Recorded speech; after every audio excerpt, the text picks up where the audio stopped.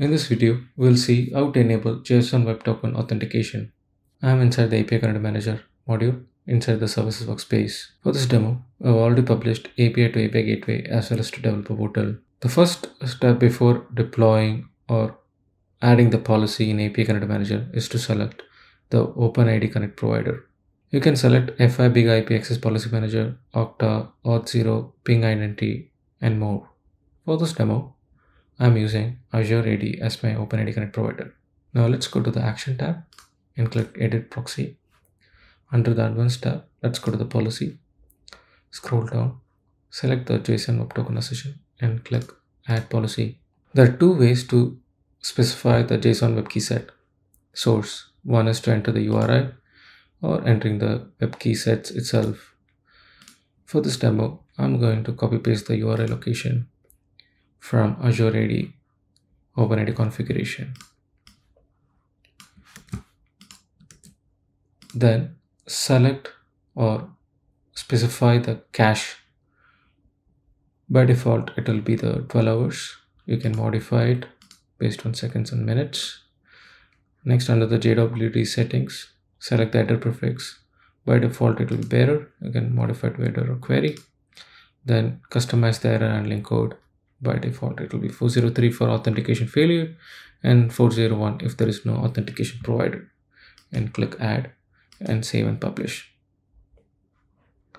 Great. If you're using Azure AD as your OpenID Connect provider, there are a few things you need to make a note of. I'll show you in my Azure AD account. Let's go to the endpoint under the app registration, and you need to copy or paste this authorization endpoint as well as token endpoint in your notepad. Then copy paste your client ID or tenant ID as well in your notepad.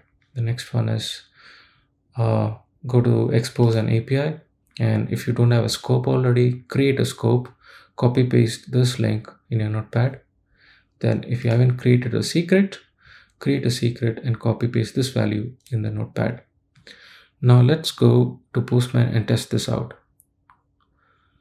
In the Postman, create an environment and add all the variables which we discussed now, and then save. And let's open another tab and copy paste your application URL endpoint from your API which you uploaded to Developer Portal here, and then select authorization and select the type OAuth2.ho. Then comes the header prefix. Since we select bearer, mention as a bearer. Then copy paste the authentication URL, the token URL, the client ID, and the secret as well as the scope. Once that all is done, and go to get new token access token and click that. Once that is authenticated and authorization successful, there you go. It will generate a new token and you can use that token for our authentication purpose. Then let's see, we want to get this for animals. Let's see the result. Yep, it is working. So this is how you enable the JWT authentication in API Connect Manager using the OpenID Connect provider.